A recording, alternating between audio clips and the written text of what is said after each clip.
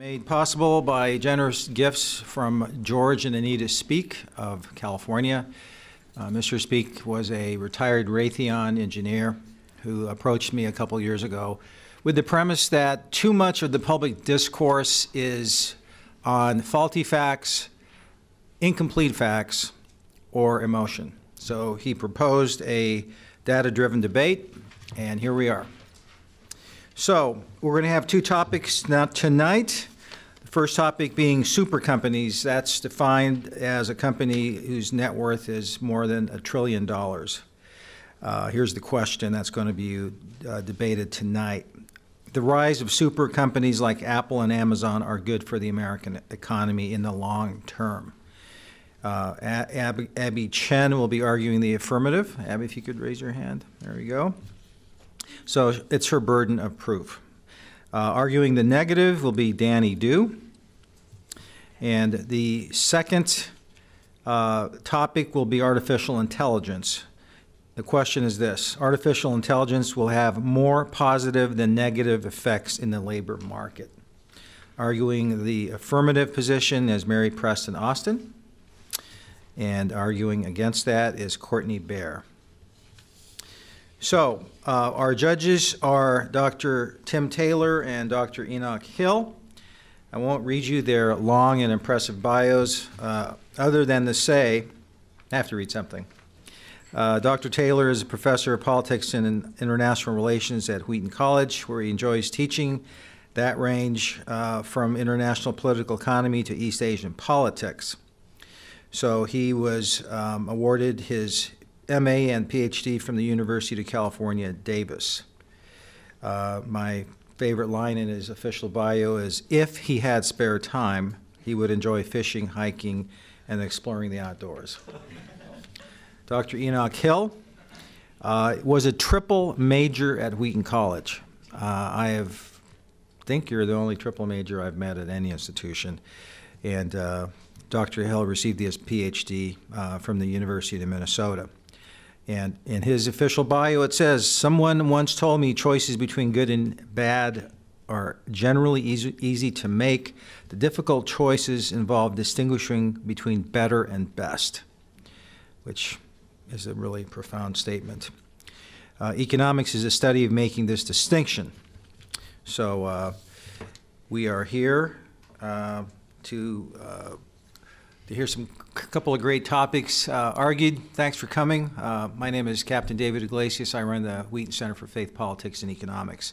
Here's the format. So 15 minutes, case in chief. That's the affirmative side. And then 5 minutes, question from the judges.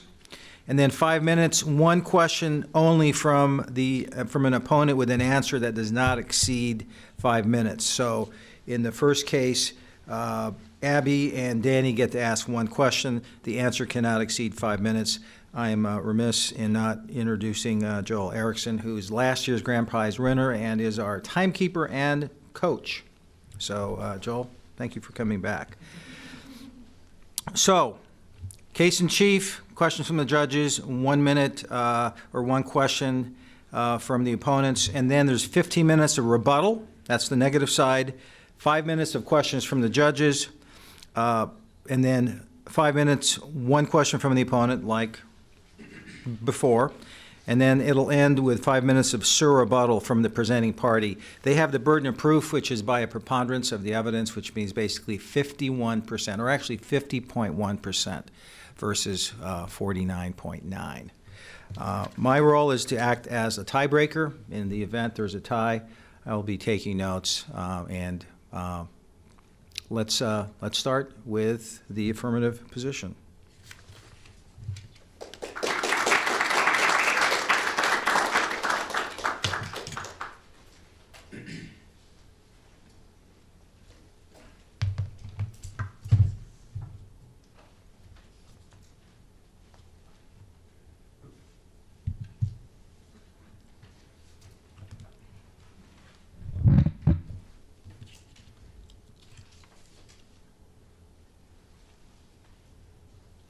in a span of just 21 years, a near-bankrupt computer maker evolved into the most valuably public-traded company in the United States, pushing the tech industry far away from the big, bulky machines and producing some of the world's most popular consumer products, some of which you have in your pocket today.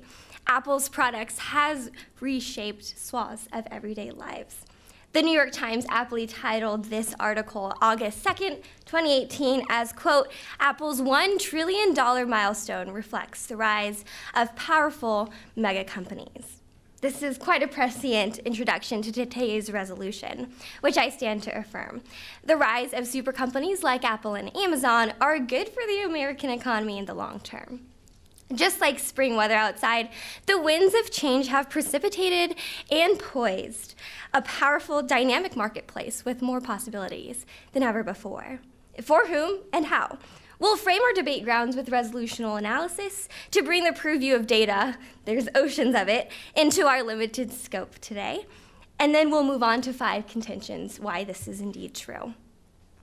Let's look at the term rise of super companies like Apple and Amazon. Apple hit the $1 trillion valuation mark August 2nd, 2018. Amazon hit that mark September 4th, 2018. Since then, they have fluctuated, so they are no longer at that point, just as aspect of markets go up and down.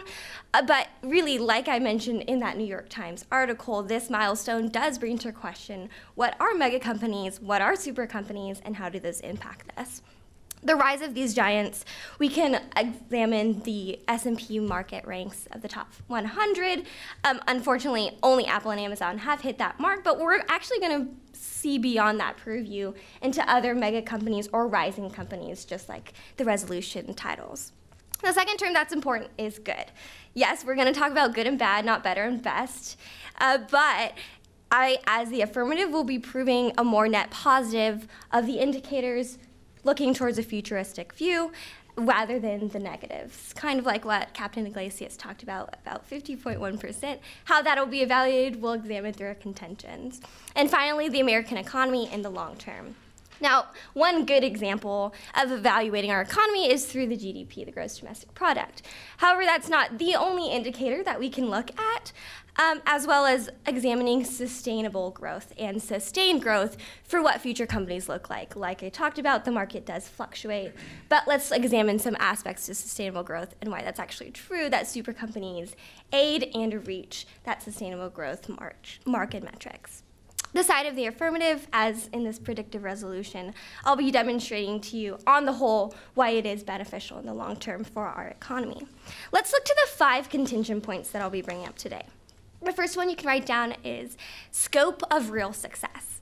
Let's look at the scope of the real success of our companies. For the first time since 2008, the United States achieved the #1 spot as the most competitive country in the world. You might be thinking, well, I thought we were pretty competitive since we started, but according to the World Economic Forum in 2018, we regained that spot. It was measured against 140 different countries on 98 different economic indicators.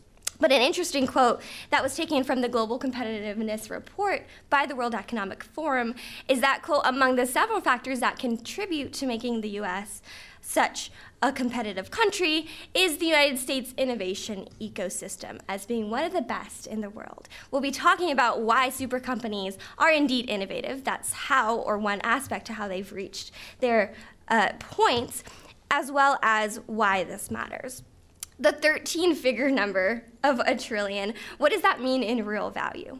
Well, an analysis of key global markets supports the impressive growth of American companies. The US share of market capitalization was at 45% of the global share in March of 2009, but it has since risen to 61% in 2018, according to the IPO Center at PwC, March 2018. Investors are now more optimistic about the future and the future profit potentials of both Apple, Amazon, as well as the additional companies in the S&P 100 and below, according to the Center for Economic and Policy Research, examining what it means to have a $1 trillion valuation. Now, think about it. Google, which is under Alphabet, but we think of it as Google, Facebook, Amazon, Netflix, Are they just the resources that we think of when we type in google.com? Well, no, not only. A Gizmodo writer actually tried to get off these top big 5 companies, and without Google Maps, she couldn't use Lyft or Uber. They use Google Maps. Without Microsoft, she couldn't even go to a coffee shop that used Microsoft for their payment system. Without Amazon, you can't actually use Netflix, HBO Go, Airbnb, Slack, Spotify, Reddit, SoundCloud, Yelp, and many more because they rely on Amazon Web Services. And finally, as of January 2019, 100 million plus US subscribers are on that Amazon Prime bandwagon, and I have to admit, I'm one of those. But it's really been a lifeline for people living in rural areas, for those with disabilities, or for pretty poor college students who don't have cars. Tech firms account for 26% of the S&P 500's market capitalization, 31% of its investments, and a staggering 47% of the absolute rise in that investment in the first quarter of 2018. And this, according to James Prathokis at the American Enterprise Institute in 2018, is, quote, an undeniable consequence of innovation. Let's look to the second contention as, okay, now we have all these giant numbers of how effective tech companies have been in our US growth, and that second contention is the unique rise of super companies. What's so unique about the companies that we see? While tech titans and other large companies are not immune from valuation fluctuations, 5 key tech stocks, Facebook, Amazon, Apple, Netflix, and Alphabet-owned Google, together constitute a staggering 19% of total US gross domestic product and stand as powerful players in the American economy. This was according to The Guardian in 2018. The Economist estimates, and we can only go on estimates, that Google, as well as these other companies, provide approximately $280 billion worth of free services, such as search or directions, a year. These are not included in that valuation in relation to GDP. Amazon, as reported in September of 2018, captured 49 cents of every e-commerce dollar in the US and employed more than 550,000 people and generated $178 billion in annual revenue as of September 2018. $5 billion and hundreds of thousands of jobs will be anticipated to be coming to Virginia and other superstar cities when Amazon moves its headquarters. The now ubiquitous names, with millions of consumers, you and I, using these services, has propelled development and fundamentally shifted the landscape of not just the book selling that Amazon started off as, and retail, but also a number of downstream industries. But really quick, I want to mention Apple as well. Apple is worth over 1% of the world's GDP, according to latest estimates from the World Bank. That pegged the world's output at $80.6 trillion. That means that just one company, Apple, is valued at over 5% of America's $19.3 trillion GDP. But let's talk about the marketplace, of which other super companies have been rising. Contention number 3 is the precedent of market development. The precedent of market development is such that industries downstream from these large companies have also been benefiting. The Economist said in May of 2018 that estimates of tech activity, including those not captured by figures for investment in the accounts of major firms, make up 20% of absolute business investment across the whole economy and 83% of the rise in the first quarter. Additional investment by non-tech firms has been directly linked to the tech boom, using the distribution firms FedEx and UPS as case examples where investment has been growing a double-digit rate in attempts to keep pace with e-commerce.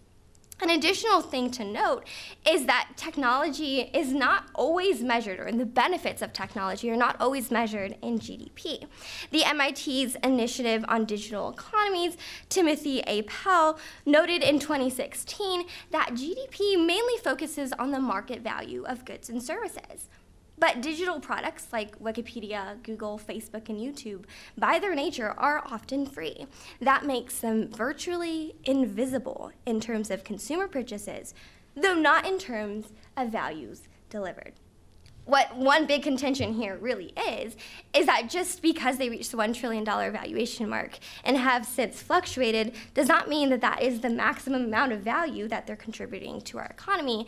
And much more than that is that other tech companies, e-commerce, etc., have been adding to our economy in very tangible ways as well as intangible ways.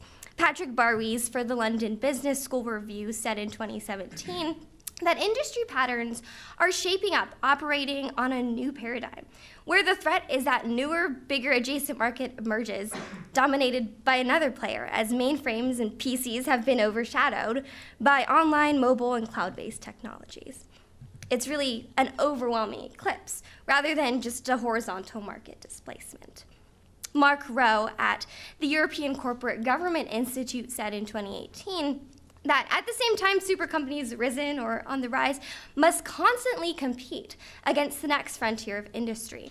While market valuations are not unchanged floors, the short-termist perspective does not take into account that the factors that contribute to U.S. super companies' prospects are really of sustainable economic growth. Nobel Prize winner of 2014, Jean Tirole, said that monopolies are not ideal, but they deliver value to the consumers as long as potential competition keeps them on their toes. So what does that mean when we're facing these giant companies? Contention 4 is that of endogenous innovations of the future. We'll be looking at the endogenous innovations of the future that some companies have already taken grasp of, and many are on the rise. According to the Hidden STEM Economy, a working paper of the Metropolitan Policy Program at the Brookings Institution 2013, innovation, primarily through the invention, development, and profusion of new technologies, is the fundamental source of economic progress, and inventive activity is strongly associated with economic growth. In addition, the investment in intangible capital has actually demonstrated a lead to our economy. Gustavo Grulin said at the Review of Finance in 2018, investment in intangible capital as proportion of total output has remained flat, while the investments in intangible assets has doubled. We really do see that a firm's market value evolves in anticipation of future gains from innovation in a way that a firm's sales values may not be able to. That leads us to our fifth and last contention, representative of the long-term benefit. Representative of the long-term benefit. The Apples and Amazons of today may not be the economic powers of tomorrow, but they need not be in order to support our resolution and to support our long-term growth. McKinsey's Global Institute report said in October of 2018, evaluating 6,000 large private and public firms that define the top 10% as superstar firms, and collectively these top 10% are capturing 80% of the economic profits of companies with annual revenues greater than $1 billion. These super firms are standing out from other firms because they enjoy returns on investment capital that is generally twice as high as those median companies, nearly 15%. Their size and profitability are remarkable. But projections to the addition to our global GDP and, to the United States GDP, as well as to our economy, are significant. According to Accenture's report in 2015, that the Internet of Things could, by 2030, in the US economy, gain at least $6.1 trillion to the global economy, or to the United States economy, $14.2 trillion to the global economy. The next age of the super company, emerging products, new technologies, as they develop into sustainable, mature markets, will bring and have already brought long-term economic growth. 21 years from now, the next ticker symbol of a super company, the Apple or Amazon of tomorrow, will come just like the next letter of the alphabet, with, quote, big, bold, and smart bets, unquote, with a dose of risky, world-changing ideas. According to Scott Galloway in his book, the hidden DNA of Apple, Amazon, Facebook, and Google in 2017. I'd like to thank the Center for Faith, Politics, and Economics, all those involved, to our generous donors, and to our Wheaton alumni, as well as the diligent work of my opponent. But as a great book of wisdom once said, the one who states her case first seems right until the other one comes and examines her. Thank you.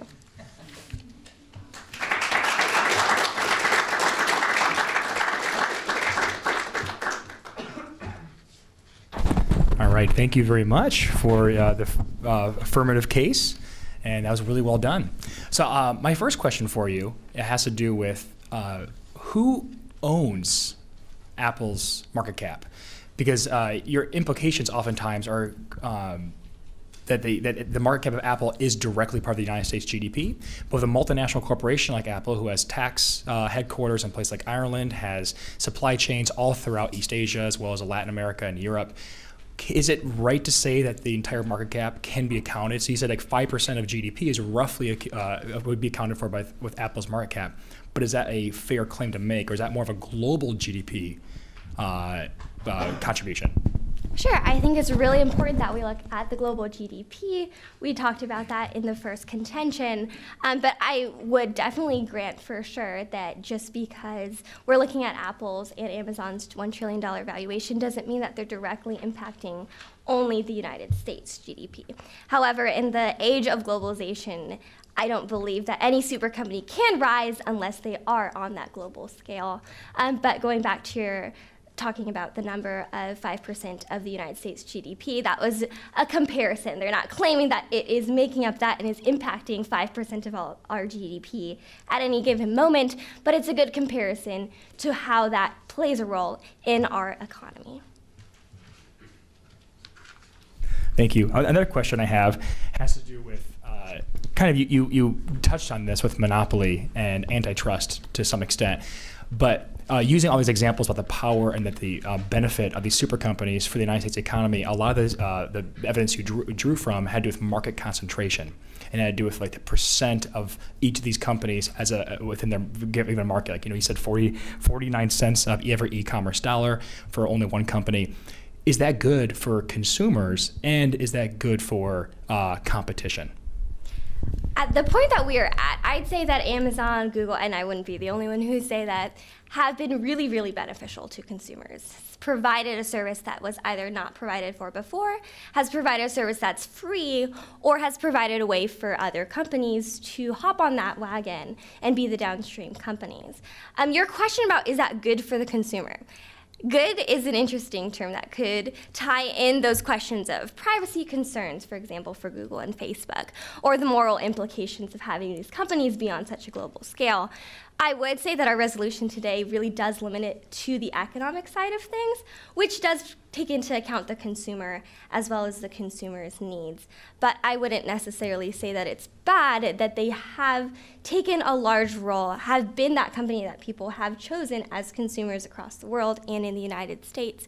I'm sure Danny will be talking about this later, but I briefly mentioned the concept of eclipsing a market versus horizontally taking over that market. And we've seen, and I briefly talked about how these new markets are different, have developed differently in the global age, but it's actually more so a platform of an economy than it has been just one product or a service that is being taken over by a monopoly that will control that and manipulate that.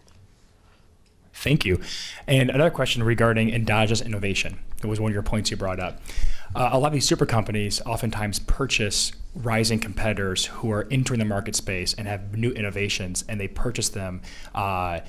Is this overall good for competition, or is this something that we should be concerned about? As these companies get larger and larger, they have the economic ability to purchase would-be competitors. For example, you brought up, I know it's not one of the companies, but Facebook's purchase of Instagram before Instagram can even get bigger and bigger and bigger. Is that good overall for even competition and for the overall U.S. economy? Sure. For your specific example of Facebook acquiring Instagram and later Snapchat, I believe, that actually allowed for the scalability of that model to reach a large number of audiences. So in that example, I believe that it's been a positive effect. But in terms of mergers and acquisitions, we can have a whole other debate on that with a whole bunch of data on a lot of different sides. On that point, it has been true that mergers and acquisitions have increased with the amounts of super companies, as well as the number of, I believe, unicorn and other investments have gone down about 22% in recent years. However, a product of that, or not necessarily a physical product of that, but a consequence of that might be that these companies are innovating in spaces that they need to innovate because the bigger companies have been investing in funding the resources that they have the competitive advantage in. So I don't believe that it will necessarily be a bad thing or that it monopolizes for new innovations.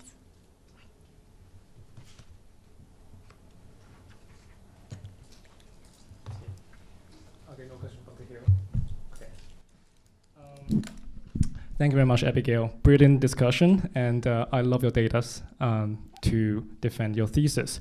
So you mentioned the word platform economy. It is the economy that few companies that concentrated in the market, like Amazon and eBay, and they centralized their market power. And it is your thesis, and the economies of scale definitely benefited from it. So there is an interesting case. Netflix is America's biggest video stream company. And currently, Netflix rely 100% on Amazon Web Service, a company service that you have mentioned before. According to my research, this platform controlled more than 36% of America's internet website. Are you concerned with the biggest video streaming company in America? And its competitor is Amazon Prime, also the second biggest video streaming company. The Netflix infrastructure is 100% on their competitors' infrastructure. So does it mean like in the future they can just take them down if they don't like? So regarding that, are you concerned that the competition will be discouraged in the future had Netflix outgrown Amazon? I would love to ask the Netflix CEO. I believe he should be aware that his whole company is based on Amazon Web Services. But going more towards the target of your question, is it such that is Amazon going to overtake Netflix? Is that your question? Are you concerned that Netflix's entire infrastructure is 100% based on the Amazon Web Service, which is a subsidiary of Amazon.com? Sure. I don't believe that that is a tactic by Amazon to bring in its competitors and then somehow shut them down. Amazon Web Services is actually obtaining mutual benefits from providing the service. They also have quite a few other services, which I even listed a few examples, Airbnb, Slack, Reddit, Spotify, etc., that benefit from this. So if the precedent of Amazon was to just overtake their competitors, like for example, Spotify versus Amazon Music, which my dad uses, but I don't know if other people use, then that precedent doesn't seem to lead to a very good end for Amazon as a company because individuals or companies will not be using the services in the future. Can I ask a follow-up question? Thank you. Thank you.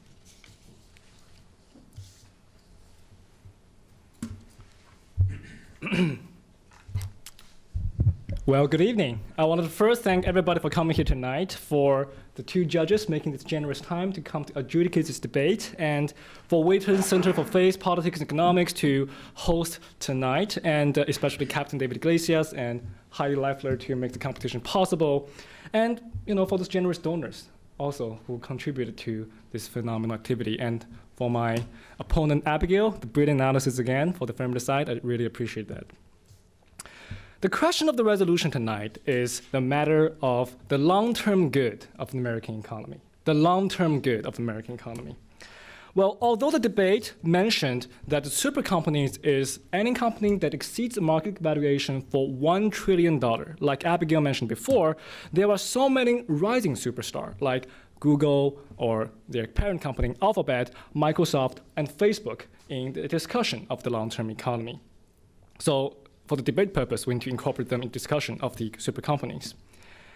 And we also need to define the nature of the economy as the sustainable growth, the long-term growth in the United States. And I'm pretty sure that Abigail and I would agree upon that innovation and productivity growth are the two key components of the sustainable economic growth. And what drives innovation and sustainable productivity growth? I will contend that first is competition. A robust competitive landscape will foster the entrepreneurship and will drive the economy in the long term, according to the former Federal Reserve Chair, Adam Greenspan. Second, I will say, is a democratic institution, the democratic institution. Many scholars like Professor Milton Friedman and Professor Douglas North from the University of Florida advocated for the democratic institution because they serve as the regulatory arm of the economy and making it more competitive and more productive.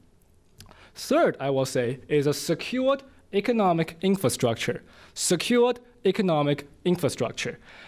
This will diversify the risk and make consumer much more confident in the discussion of the long-run economy. The way we survived the 2008 financial crisis is not because that the firms are so ingenious, but the consumers are able to restore the confidence in the current secured economic infrastructure in the process.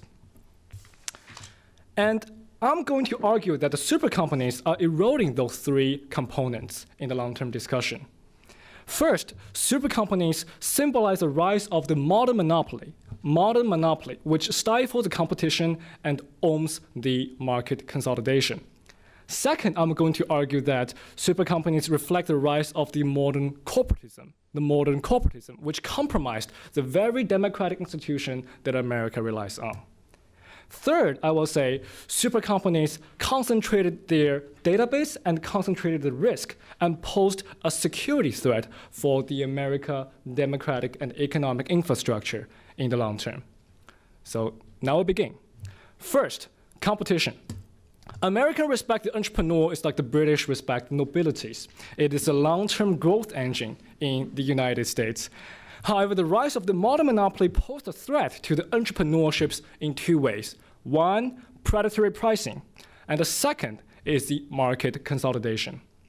Traditionally, a monopoly is defined by a market power who can artificially drive up the price and to hurt the consumers, like the Standard Oil, our dear friend Rockefeller's old company back in the Gilded Age. But now, in the 21st century America, modern monopoly uses their market power to create barriers of entry and to hurt producers and hurt competitors. To support my first subpoint of predatory pricing, let's look at an example of the super company Amazon. With an annual revenue growth of 40%, Amazon is willing to sustain massive loss and to undercut their competitors. For instance, Quidsi was one of the world promising e-commerce firm in 2008, specializing in the area of the baby product. It is a direct challenger of the Amazon.com. After CEO Jeff Bezos failed to acquire Quidsi in 2008, it immediately cut its diaper product price by 30% and rolled out the Amazon Mom program with additional 30% discount. It was estimated by Professor Linda Kane from Columbia Law School that Amazon has lost over $100 million over the first 3 months on the diaper category alone. However, the investors of Quidsi freaked out and they sold their company to Amazon 6 months later after the acquisition attempt. However, after acquiring Quidsi, Jeff Bezos immediately canceled all the benefit, including Amazon Mom program, within half years. The result is the status quo, except Quidsi was a part of the Amazon. That leads to my second subpoint, market consolidation. This anti-competitive measure secured Amazon the market dominance, currently 46% of the e-commerce in the United States and more than 53% of the e-commerce growth is secured by Amazon. Similarly, with more than 460 billion cash reserves, other super companies like Apple, Google, and Microsoft uphold the principle that if you can't build it, if you can't compete with it, purchase it. By 2016, Google has acquired 200 technology startups, mostly with a principle like the Amazon acquiring Quidsi, according to Professor Kang's research, that acquiring the startups in technology firm enabled them to consolidate the market. It matters because the rate of the entrepreneurship is proportional to the rate of the market power negatively. And the US Bureau of the Labor and the Statistics showed that the rate of the small business creation has dropped to its lowest level since 1970s. Imagine, in 1977, America created more than 35 new businesses. But now, America only creates over 18 small businesses in 1,000 American adults. Therefore, modern monopoly reflects the reduce the competition by predatory pricing and pose a threat to the innovation, the first crucial element of the American economic growth. In my second argument, let's look at the democratic institution in the United States. Modern corporatism, reflected by the rise of the super companies, harms the American democratic institutions in two ways: corporate lobbying and the tax policy. Corporate lobbying is defined by the form of the advocacy intending to influence the legislative agenda. Historically, it has been important to the US government, but now the advent of the super companies breeds a formidable combination of the private economic power and the state power, as they can use their corporate size to leverage the benefit from the legislators. Let's give an example of the HQ search of Amazon.com in the past few months. Amazon kicked off the search of the second headquarters. More than 238 companies in America has joined the bidding process. From this bidding process, Amazon secured 3 billion tax break as acquire proprietary consumer data. And as an economist from the University of Pennsylvania put, the very idea that $1 trillion companies runs American idols on more than 230 cities across the United States to extract numerous consumer data on sites and pick up handy $3 billion taxpayers' money is a reflection that the extreme corporate power in our country. The empirical evidence found that democratic institution is the key indicator of America's democratic success and the economic success.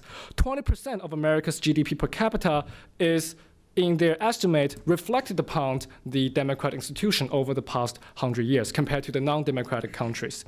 But Amazon's rise reflects the compromise of the constituents' power over the politician, and it is a sad sliding of democratic erosion. Second, let's look at the effectiveness of the tax break that Amazon has brought. Well, it's just happening, so let's look at the example of Apple, which is another super company. According to the example and analysis by Moody Corporation, Apple has managed to gain more than $90 billion of the tax benefit or tax inversions in the last 30 years. However, Apple has only committed $30 billion to invest in the infrastructure and the job creation. The rest of the money, according to this analysis, was used by the corporation to benefit the stakeholders in the stock preferential treatment. Empirically, Center of the American Progress has found that the increase of 1% of the corporate lobbying reflected 1.6% deduction of the corporate tax revenue. So it doesn't translate to the American people. It translated to the very rich in the American society. In some, super companies have both the resources and the corporate power to overshadow their competitors in the issue of the legislation, and it is a formidable threat to the democratic institution, the second most important issue in the American long-term growth. In my third overarching point, let's look at the cybersecurity. Cybersecurity. From a macroeconomic perspective, cybersecurity risk is the biggest threat to America's long-term economic growth in the long-term internet-based economy in the United States. Risk in the current model is centralized in a few firms like Alphabet, Amazon, and Microsoft, and this narrowed concentration of risk provides the vulnerability of the long-term economic growth. A few decades ago, back in 1980s, America was confronting a similar problem as AT&T back then, almost on all the telecom communication networks in the United States. It was a serious security concern for the American regulators. Therefore, they broke them apart. They broke AT&T apart into the smaller bills in order to hedge the risk of the potential security breach. Today, in the 21st century, we are confronting with a similar issue, just much more daunting and much higher. In total, Amazon Alphabet controlled more than 60% of the cloud computing. One of them is the Amazon Web Service, which is the basis of all the internet service companies, including Netflix and other dear internet firms that we usually watch at online. And in addition, Google currently controls more than 8.5% of the submarine cables worldwide. Submarine cable is the foundation of the usually internet. So effectively, Google controlled more than 8.5% of the global internet. In the recent analysis by Professor Koshpich in the World Bank Group Chief Security Analysis, it is a serious concern that America has confronting a cybersecurity risk from the foreign competitors and the non-state actors. In his quote, the Pentagon has been operating under the assumption that the system has already been compromised, and the current centralized model in which the super companies dominated pose a cybersecurity threat to the future. According to his analysis and the University of Cambridge Center of Risk Studies, a hypothetical financial meltdown from the cybersecurity threat will cost the United States $1 trillion. And it is a probabilistic event in the next 20 years, given the current centralized model in his research. And the alternative model put forward by the George Mason University indicated that in order to hedge the risk of the cybersecurity threat, we need to decentralize our database from those super companies, but in a more decentralized format, like blockchain technology and smaller firms, like what America did to the AT&T. In conclusion, the central theme of the debate is not only about the gains of the American economy in the short term, but about the sustainability, the long-term growth of American economy in the long term. Thus, three elements are very important: competition, democratic institution, and a secured economic framework. They are the crucial component of the long-term growth of the US economy in the past 100 years. Well, unfortunately, today we live in the new Gilded Age. Established titans like Amazon and Alphabet use their deep pocket to undercut their competitors and to acquire their emerging challengers.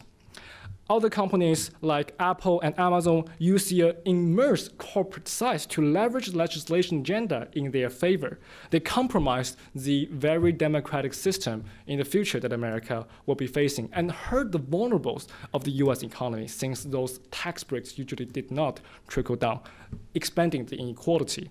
Most importantly, the concentrated database of those super companies pose a cybersecurity threat to the sustainability of the very economic infrastructure that America has been confronting. And therefore, I believe super companies are inherently undesirable for the US economy. And any market need that would warrant a super companies should be regulated to the highest standard. Thank you very much.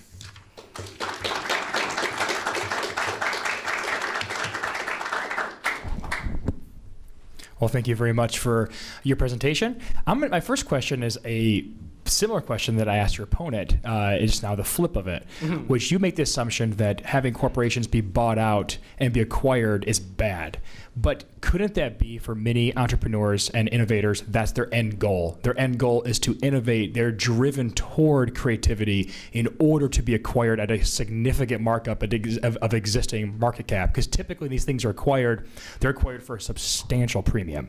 So couldn't that actually drive innovation for would-be challengers in order to be acquired? Sure.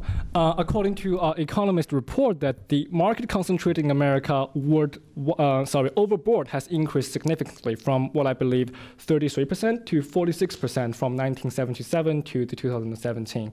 And I think it is true that the markup benefit and the spillover effect will be a consideration, but the overall industry concentration will be a concern over the competition. And the competition is a drive of the long-term economic growth.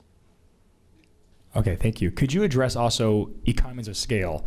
And as these corporations get larger and larger, this might actually be very beneficial for driving down prices based upon their economies of scale. We are seeing unprecedented economies of scale with these corporations. So isn't that good for the consumer and thus the economy? Right. Thank you for asking this question. Actually, like a report by the Harvard Business Review has indicated empirically the mergers and acquisitions has discernible effect in the productivity growth, at least in the area of a study, which is the, I believe, 10 technology giant in California at the time, back in 1994, I believe. Let me check again. But to your argument, the economies of scale. Economy of scale is a great benefit for the consumers, but it's terrible for the producers.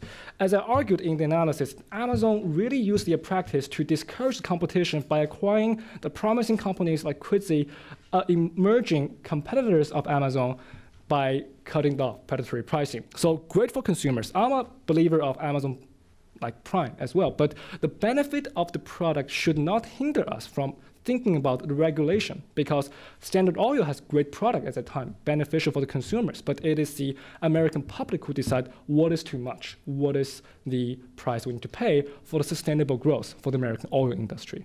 So I think competition is a big concern in the issue of the economies of scale.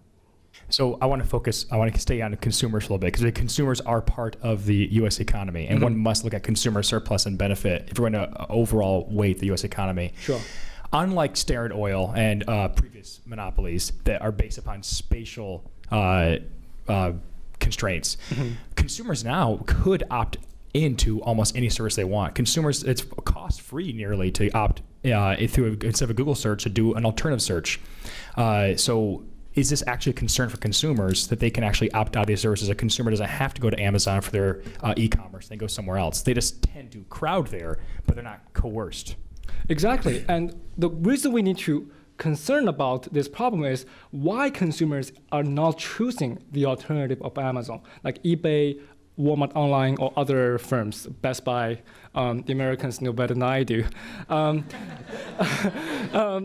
The problem is Amazon has this great program called Amazon Prime. They are willing to sustain massive loss. From a report I remembered earlier, they have over $1 billion lost every year on Amazon Prime for the benefit of consumers. It is the brand habit that make Amazon consumers so willing to go back than Walmart, eBay, or other Best Buy.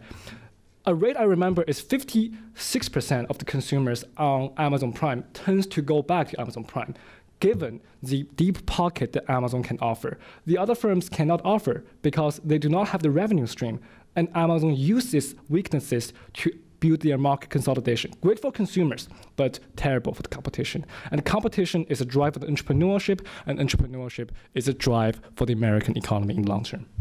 Well, thank you for that. One more question about corporate lobbying.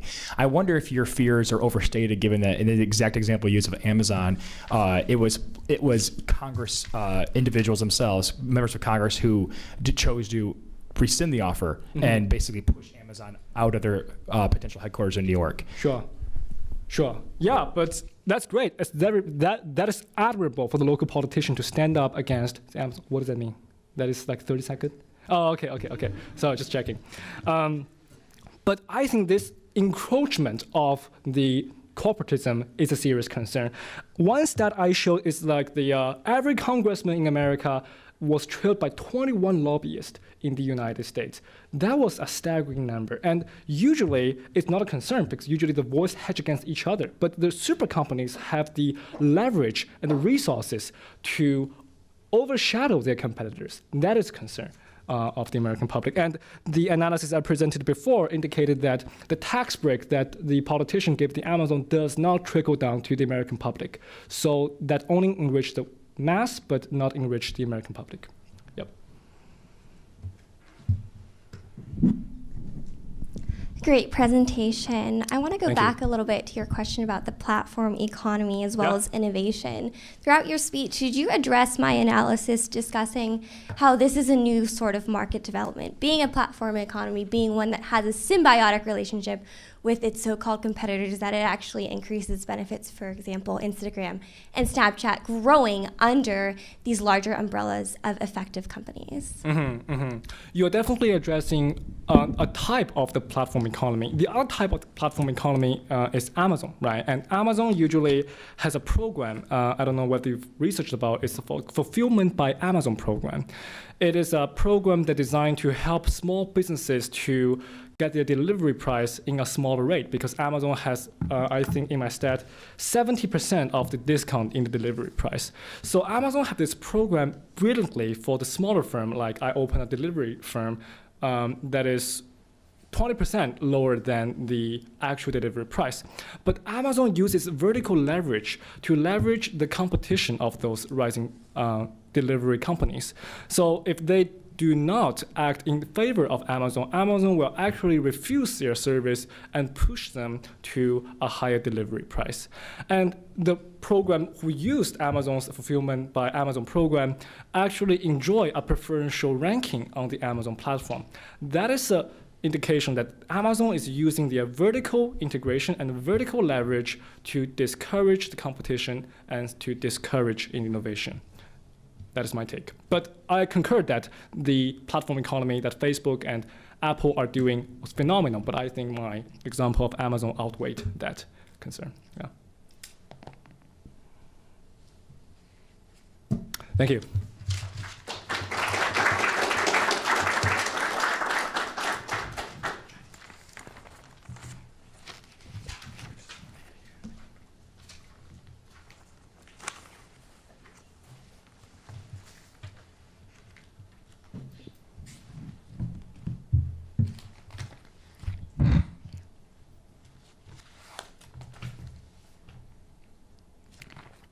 Surrounding the debates about Facebook's privacy laws and such, there are a number of consumers who were quoted in news articles as saying, well, I'll just leave Facebook and I'll move to Instagram and use that service instead.